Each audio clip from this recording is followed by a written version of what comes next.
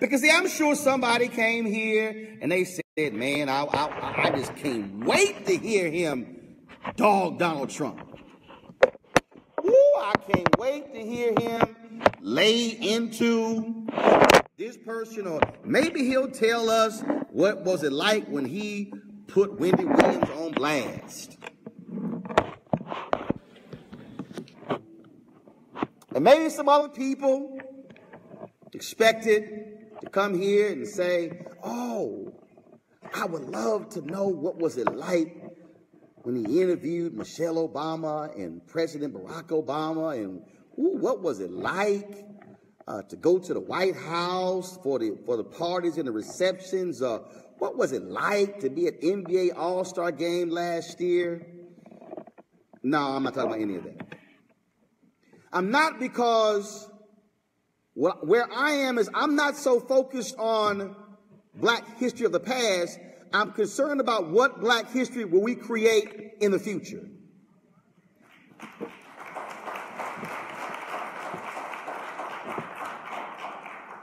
And I'm concerned about what will be the very institutions that will give us entree to those places, that will allow us to be able to show who we are, to be able to show what kind of talent we have.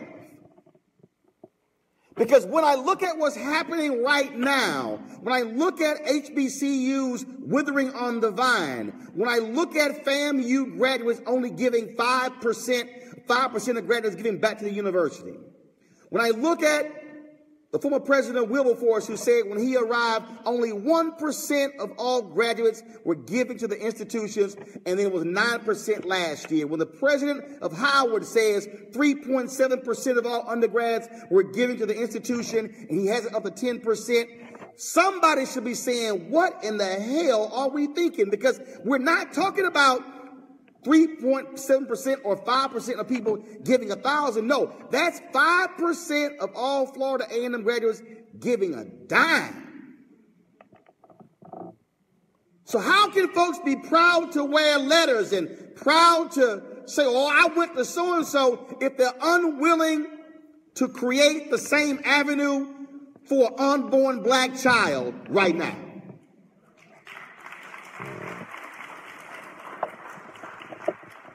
How can we talk about what is happening with us economically, and Madam C.J. Walker, and talk about A.G. Gaston, and talk about all these African Americans who own businesses and they had hotels and Black Wall Street, have all those conversations, and then we're unwilling to even help to sustain black banks?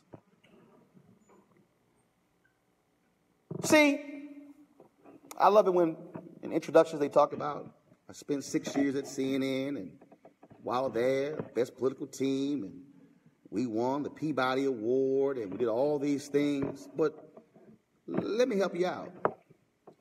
CNN did not pay me for my voice on television first. TV One did.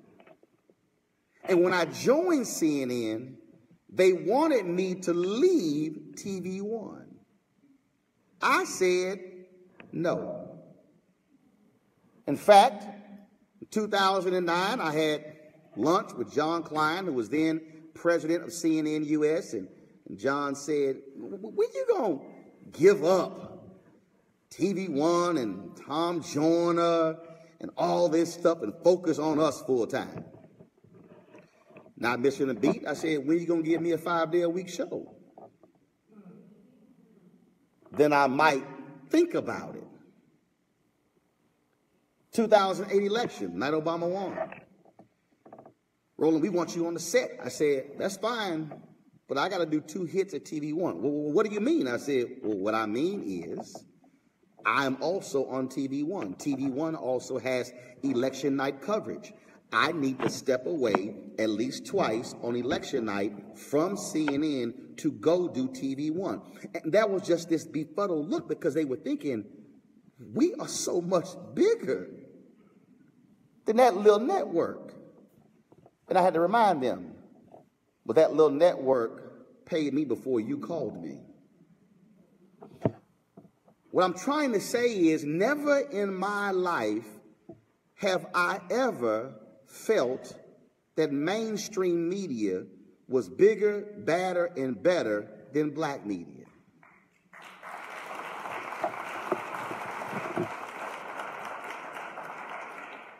The reason I'm saying that is because the things that I have been able to accomplish in my career, I have been able to do that by working at black media institutions that have provided me the freedom to be able to do the kind of journalism that I want to do. See, at CNN, I would ask somebody, could I go cover this because it was somebody else's show? Well, for 4 years at Washington Watch, a Sunday show, for 4 years of News One Now, I didn't ask somebody, could I go? I was the one who decided where we went, so I asked myself. What I'm trying to get you to understand is that were it not for being able to have a platform that is black-owned and black-controlled, I was able to control the narrative of our people and put individuals on air who otherwise would never get called, who are folks making history. How many of you have ever heard of Dr. Hadai Nicole Green? This is a sister who's a graduate of Tuskegee. A sister who is a physicist. That means she's really, really smart. She's now on the Morehouse School of Medicine staff. This sister has developed a unique experience, a unique treatment that reduces cancer tumors smaller than that of a pebble. Her research is amazing. She is now trying to raise $30 million to go to the experimental stage to all of it where it can actually become an actual treatment. She launched this initiative on my show, and I need y'all to understand something. We are having a discussion about cancer cells. I didn't know what the hell she was talking about. I'm looking at her like this here. Really? I don't know what she's talking about. But she's talking and she's smiling and she's explaining it. Do y'all realize that of all the things that I have talked about on my show, that is the most viewed interview of all my stuff on Facebook at 14, it's now at 14.1 million views. This was a conversation with a sister who was an HBCU graduate, who's now at an HBCU, talking about cancer. I'm saying that because who else would give her that shot to talk for 20 minutes on a national television show about cancer research? Folks were illuminated by the conversation, and they said, man, I had never even heard of this sister. I'm saying that because this sister will be one of the folks who they will be hailing in 30 and 50 years as one of our greatest black scientists. And imagine if she never had a place to tell her story and never had a place to be able to raise money. We have to be right now thinking about black history in terms of not black history that has happened, but black history that is about to happen and that will happen, and how will we be contributors to making that possible? And we can only make that possible by virtue of our dollars, by virtue of our resources, by virtue of our relationships, which means that every single person sitting in this room must take a personal interest in being someone who says, I might not have Oprah money, I might not have LeBron's fame, but I, too, can be a black history maker. I, too, can change and alter the course of our history by virtue of what I do today. Because, see, I really need all of us to understand that what is happening in America right now is going to require a renewed purpose on behalf of black folks right now. We are moving towards a nation that by 2043, we will be a majority-minority country. White Americans will make up 47% of all Americans. We are moving toward a place when Latinos will be the highest minority group in America, African Americans second, Asian Americans third. Actually, it will be Latinos first, then whites, then blacks and Asians.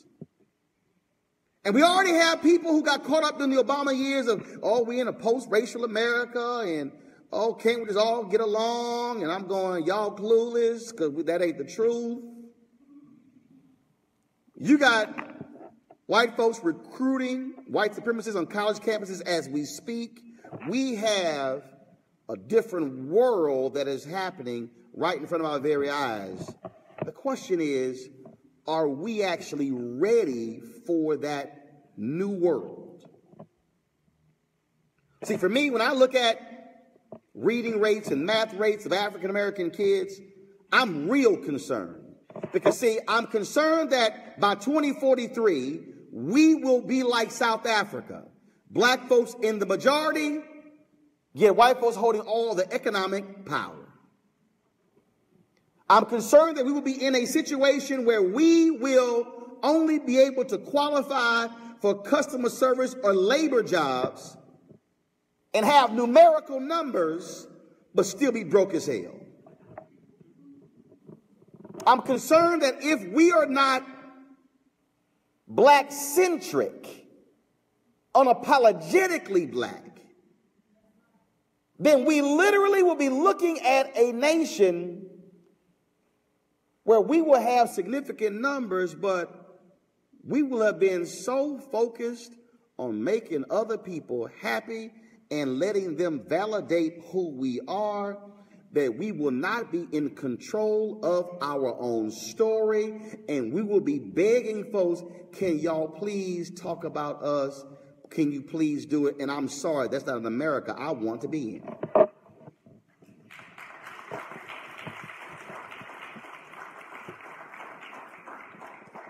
Folks, what we're looking at is real. And it is happening before our very eyes. Let me put it to you this way.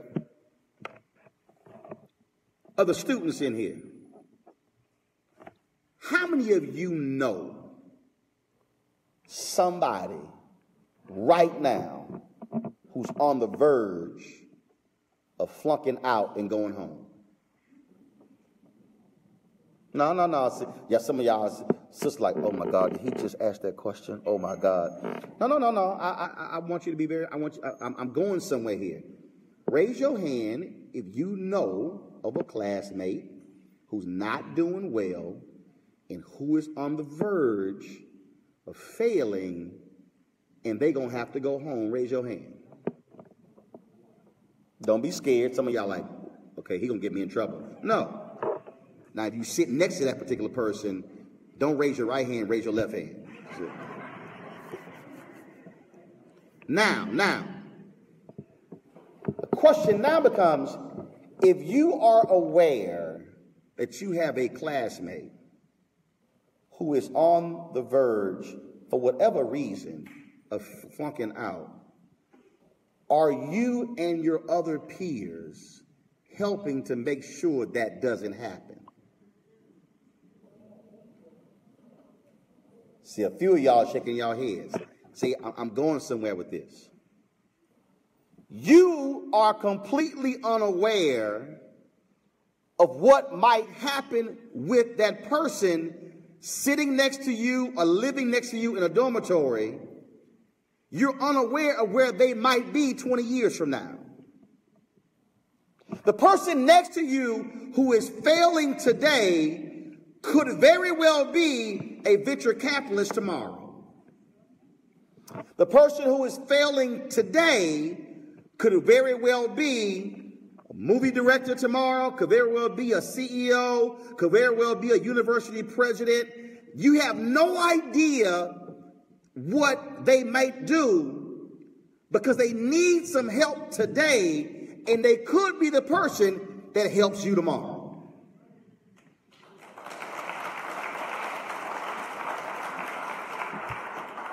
The person next to you today who is failing could be a history maker tomorrow, and we have no idea. So what then happens if we stay silent and allow that brother or sister to fail? That means that the potential that they have will never ever be realized. But had they gotten a helping hand by their fellow students, they would have been able to get over this short-term storm and would then be in a position to be great later. I want you to think about that, because what I'm actually saying to you is we can't talk about collective economics if we don't talk about collective education.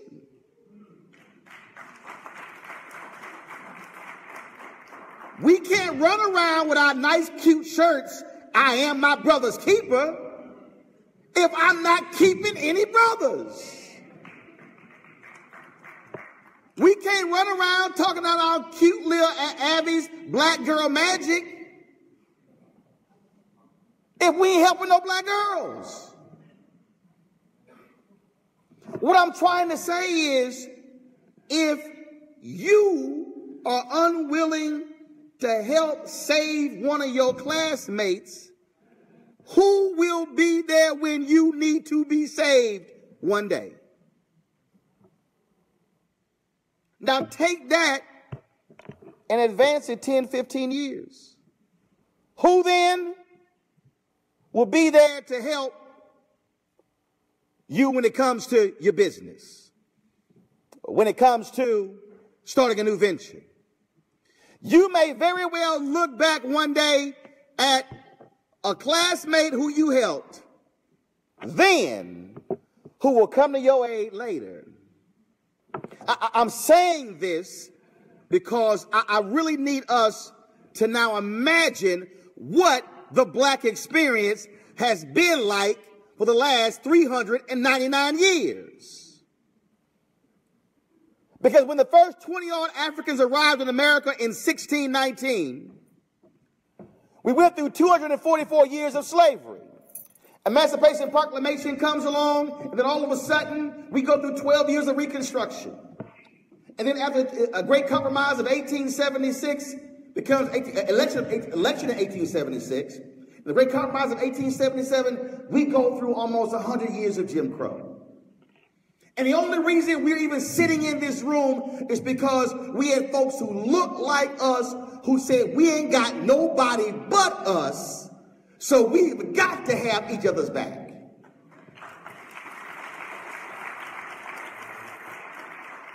So when you read Barbara Ransby's book on Ella Baker,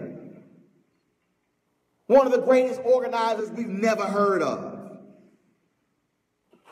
you will understand that her family in North Carolina, her dad, they grew all kinds of crops, and there were so many black folks who were living around them who didn't have food, and then what they did was they fed their own people.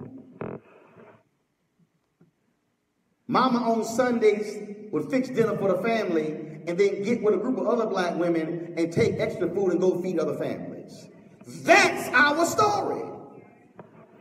Monday, Stanley Nelson debuted his documentary on PBS on the history of HBCUs.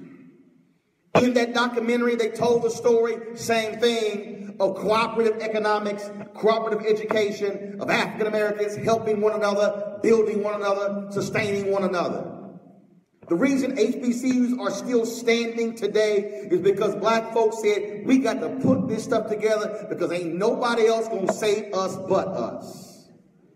We talk about today, oh my goodness, Ryan Coogler, he directed Black Panther. And we talk about, oh my goodness, we have other directors, Antoine Fuqua, and we got Ava DuVernay, but then you also had Oscar Micheaux, a brother who had his own movie studio in the 40s and 50s, and he was directing his own films. See, you can't talk about Gordon Parks unless you deal with Oscar Micheaux. You can't talk about Spike Lee unless you talk about Gordon Parks.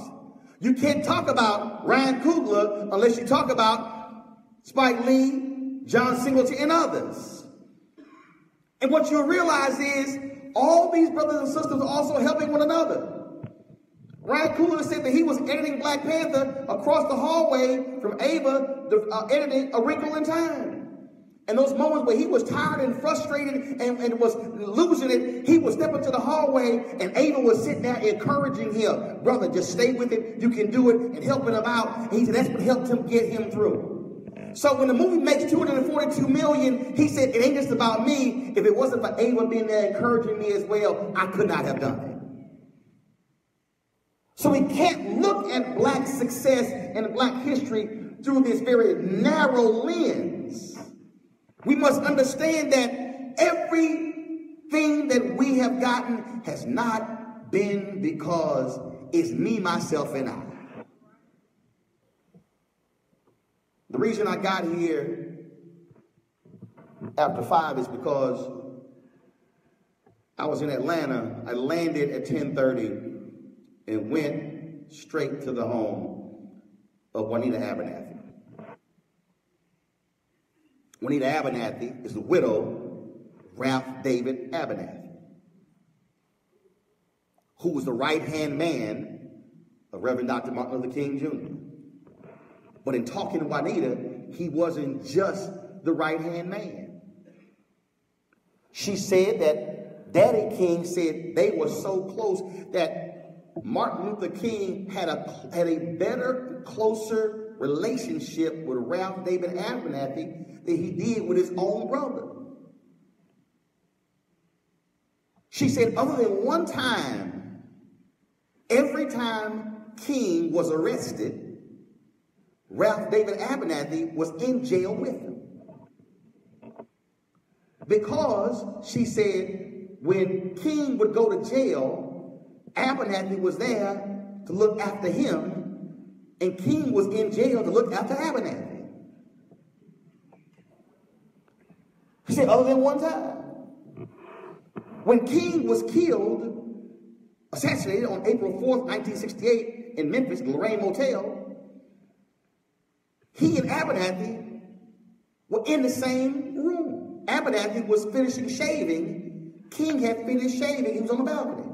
If you go to the National Civil Rights Museum right now, they still have the rooms, and there are 2 double beds in the room that King last slept in. He slept in one, Abernathy in the other.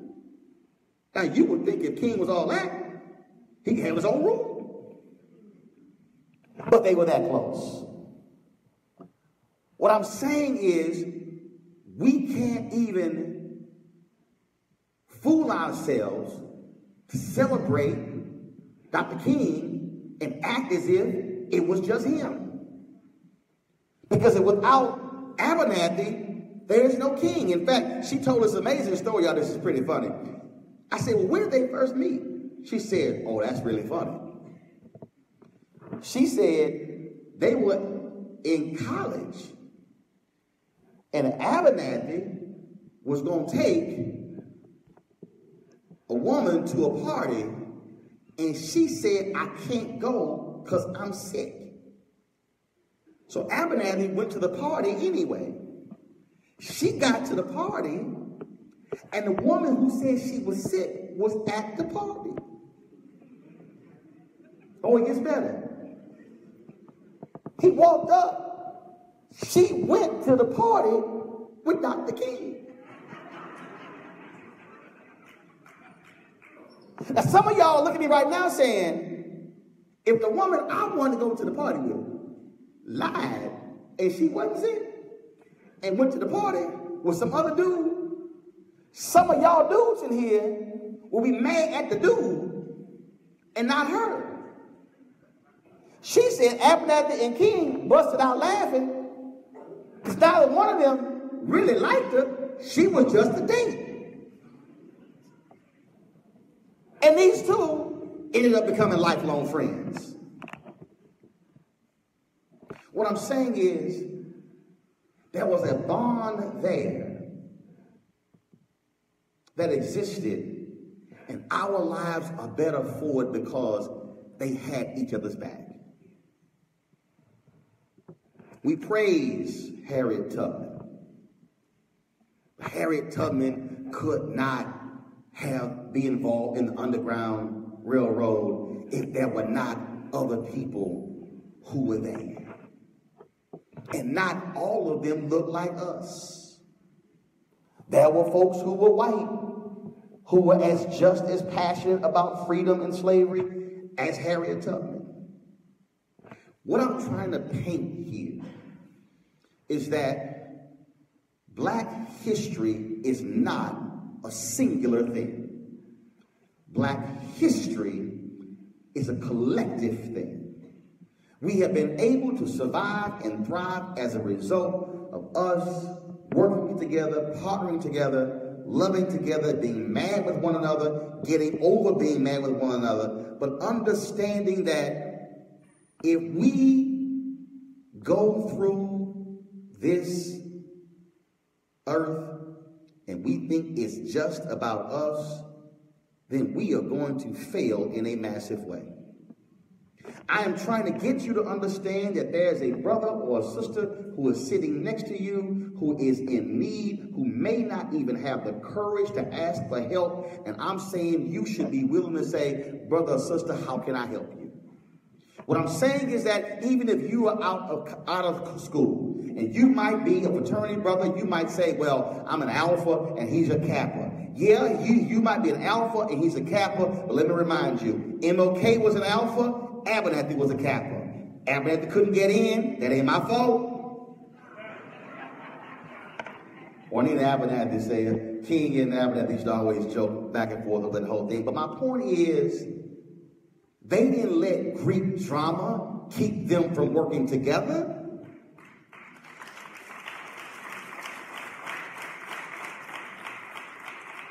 And so when we look at what's happening around here, you can't tell me somehow that deltas and AKAs can't work together. You can't tell me that we from one part of a city, somebody from another part of a city, we can't work together. The only way we are going to be able to change our circumstance is when we come to grips with the fact that we are in this thing together no matter what.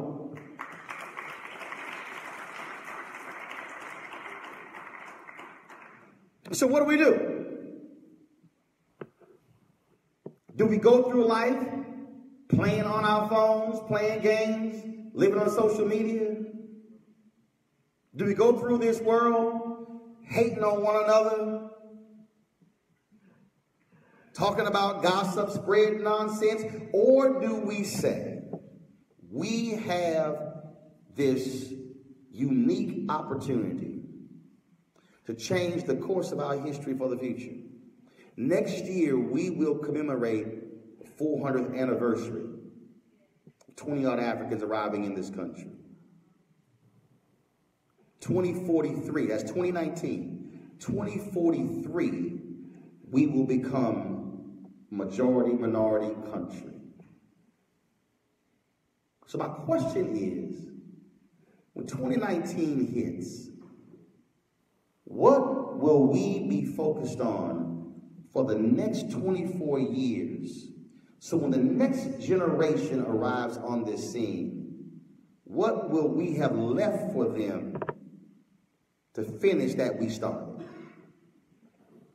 See, I know there's a freshman here looking at me going, man, I'm not thinking about 2043. I'm just trying to get through 2018. And I know that's somebody who's a sophomore, junior, senior, you may be a graduate, you may look at me like, I'm not, Roland, I can't be focused on that. Here's why I think you're wrong. Because that was somebody who actually thought about you being in this place one day. If you really look at our history, slaves knew I might die a slave, but that does not mean I'm not going to keep fighting for freedom.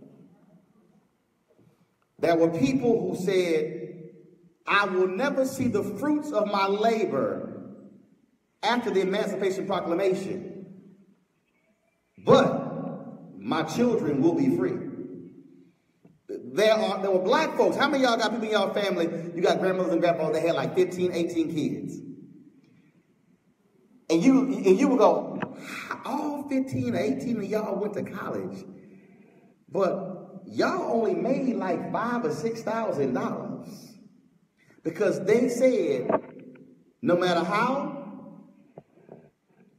you're going to go to college and you will graduate. Imagine what it must have been like to have a third grade education, but you laid down the law and saw 15 kids walk across a college stage with a degree.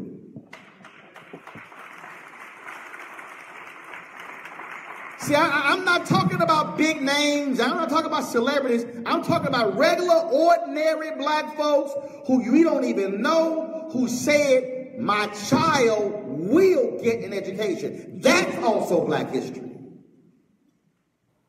What I'm saying is, they made it clear, you are going to do this because you are going to do this for your grandchildren one day and your children's children. So what I'm trying to lay out here is the decisions that we make today are going to actually impact our children's children's children. That means that we have the potential today to break generational curses. We have the potential today to create new legacies. We have the potential today to build upon a greater and grander lineage by virtue of the actions that we take today.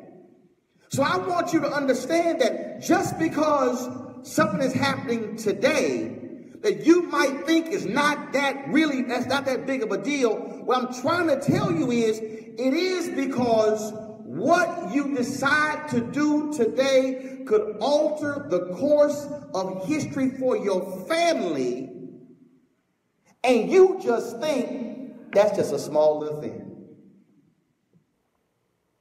I don't have children, but my nieces and nephews have been able to benefit from the life and the career that I have created.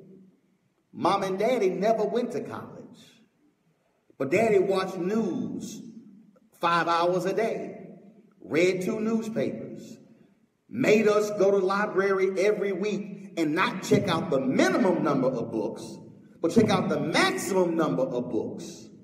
And then had to read those in a week and come back the next week and check out the maximum number of books. So when I'm sitting on TV and the stage guy goes, how do you know all of this stuff? I go, you're going to have to ask mom and daddy because they made a brother read. And there's somebody sitting here right now. You have parents who have made you do certain things and you are mad and upset. Like, I don't know why they're making me do this, because they see something that you don't see.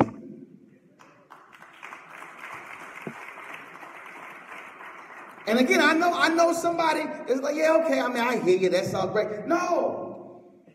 Y'all understand, I went to a magnet school of communications. We had magnet schools in Houston, and it was between a high school for law enforcement and criminal justice, the school of communications. I chose school of communications, Jack Yates High School. And so I love sports. And I said, I'm going to do sports journalism. My dad said, no, you're not. I'm looking at him like, why? You ain't even go to college. What you talking about? This is what my daddy said. Y'all, I'm telling you. This is 1983. My daddy said, son, I do not want you to do all that work, to go to college, become excellent at sports journalism, and then you get replaced by a retired athlete. Now, mind you, in 1983, you didn't have a lot of retired athletes who were doing sports news. So I'm looking at him like my dad, like, what the hell are you talking about? But considering he was the one who picked me up and dropped me off, I'm like, I might want to listen to what he just had to say. So I had to change. 3 years later, I'm a junior. And all of a sudden, Dan Patrick, who was then the main sports anchor at the CBS affiliate in Houston, Dan Patrick leaves. They hire the starting quarterback of the Houston Oilers, Gifford Nielsen, to replace him. Nielsen retires with the Oilers to become a sports anchor. Matt Musil, who was the weekend guy who was sure he was going to get the main job, was so mad he left the station. Now I'm reading this story going, damn, he got replaced by a football guy. And look at my daddy like, the hell did you know that was going to happen? And I'm like, that was a pretty smart decision Dad told me to do. My dad wasn't in media, but God clearly put something in his head to tell me what not to do. That doesn't mean that I could not have gone into sports, but had I ignored what Daddy said, what would my life have been like? I don't mind seeing people. Y'all turn the lights back on. What would my life have been like? What I'm trying to get you to understand is that God has a way of sending people to us to inform us of certain things and make us aware of certain things that we don't even know what's in the future. And if we are disobedient, our life might go this way as opposed to go this way. I'm going to give this last one before I close, because I need to make it as clear as possible why what you do today could change tomorrow and then change the circumstances for your children's children. I was in the 11th grade. We had career day. We didn't know we had career day. All of a sudden, 2 folks just walked into our government class and they said, it's career day. We're like, okay. It's about 30 black students in this government class. And so they introduced themselves, and one of them was an Asian woman, and she was a municipal judge in Houston. Another of them was this white guy who had an import and export business, and he happened to be the former chairman of the Texas Republican Party. And so we're in this class, and they're talking, and we got students, and they are completely uninterested in what homeboy was saying, and so what both of them were saying. And so then they said, it's time for questions. And what was interesting is that it says time for questions, and nobody said a word. Nobody had questions. So I then go, anybody ain't have a question? I'm going to ask some questions. So because my daddy watched all that news, and I had to watch all that news, because I read the newspaper, and I had to read the newspaper, I began to hit my man with a bunch of political questions, because at the time, Ronald Reagan was president. And so I figured, got this white dude in front of me who was Republican, I might well ask him about some stuff about Ronald Reagan. I just started hitting him with questions. Now I know at some point he said, I don't know who the hell this little black boy in this class asking me all these questions, but I sure wish he would stop asking me these questions, because I ain't trying to answer all the stuff he's saying. So what happened was my government teacher said, Roland, why don't you walk him to the next class? I said, cool. So he began to ask me questions. We began to talk, and he found out that I was in journalism and what I was involved in, and he said, man, this is a really smart guy. He said, you know what, you really need, he said, my daughter goes to TCU, and they got a great journalism program. They could use a student like you. And I said, okay, all right, TCU was private. We ain't had no private school money. So I knew that wasn't going to be happening. And I said, well, they're going to have to give me a whole lot of money to come because we don't roll like that. And so later that night, he ended up calling my house and telling my parents, man, y'all did a really good job raising y'all son. And my dad was like, thank you. Like, we know. That's 86, y'all. 3 years later, I'm at Texas A&M, and we're trying to decide whether we want to go to we're going to the National Association of Black Journalists Convention in New York. Now, we broke. I don't think y'all understand. We broke. Like, it's not like we had $200 and we needed 800 more. We had $0 and we needed 1,000. We just needed money. So I said, let's write letters to 30 foundations in Texas. No.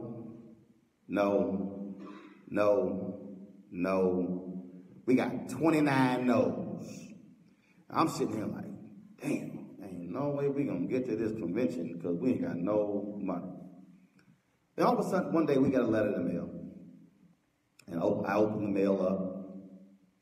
And Roland, it is so good to hear that you are still interested in journalism, and glad to hear that. I have enclosed a check for $1,000. And I hope this will help you and your fellow classmates attend this important convention. It was signed George Strait, president of the Strait Foundation.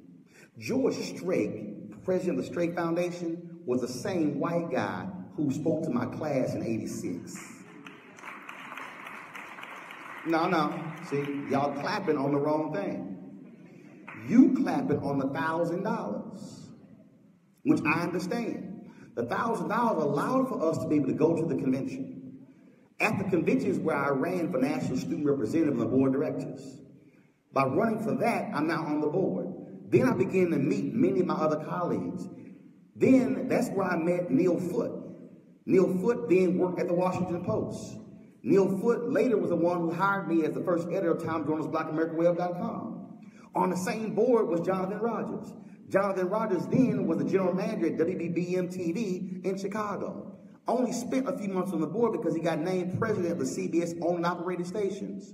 Fast forward more than 15 years, Jonathan Rogers retires at Discovery Network, gets hired as the founding CEO of TV One, and is the one who hires me at TV One. My first job was a result of me meeting Don Flores, who was president of the National Association of Hispanic Journalists, who was the one who told me to call Drew Marks, assistant managing editor at the Austin American-Statesman. It was at the same convention where I first met Ken Bunting, who was the one who hired me at the Fort Worth Star-Telegram 13 months after I joined the Austin American-Statesman. I'm laying all this out because had we not gone to that convention, had we not been able to meet those folks, nearly every job that I've had in my career would not have been able to, I would not be able to end up with those jobs because that's where I met the very people who made that possible. But what you should be clapping on is this here. It's not that George Strait sent the $1,000. It was because had I not watched the news with my daddy, had I not read the paper as a result of my mom and dad, I would not have been in a position to ask George Strait the questions. Had I not been able to ask him the questions, I would not have been able to impress him. Had I not impressed him, he would not have remembered this young black kid who 3 years ago was asking me all these questions in a high school class. And so had mama and daddy not impressed upon me to read and to study and to watch news and to pay attention, then I would not have been able to do that. What I'm saying is, when people today talk about me winning 4 NAACP Image Awards, when they talk about the coverage and covering this and doing that, that was all because of what 2 people who never went to college said, son, if you want to be successful, you must do this, this, and this. I can't be a living black history maker were it not for me paying attention to what they said when I was in high school and elementary school. So what I'm trying to say to you, if you listen to the right folks today, if you do what you need to do today, even if you think it's crazy and it makes no sense, you have no idea what is around the corner. You have no idea what's going to happen next year or the following year. You literally have no idea how your life could be changed, but you too could very well be a history maker that somebody talks about one day, but you got to do what you got to do today before that happens. And if you don't do it today, then you will never be in a position to meet somebody down the road who could change your life, which could change your history, which could change your lineage, and which could literally change your bloodline. That's your challenge here in 2018. That's what God put on my spirit to speak to you tonight about. You have the ability to literally change the course, the future course of your entire family lineage if you're willing to be obedient today. Thank you very much.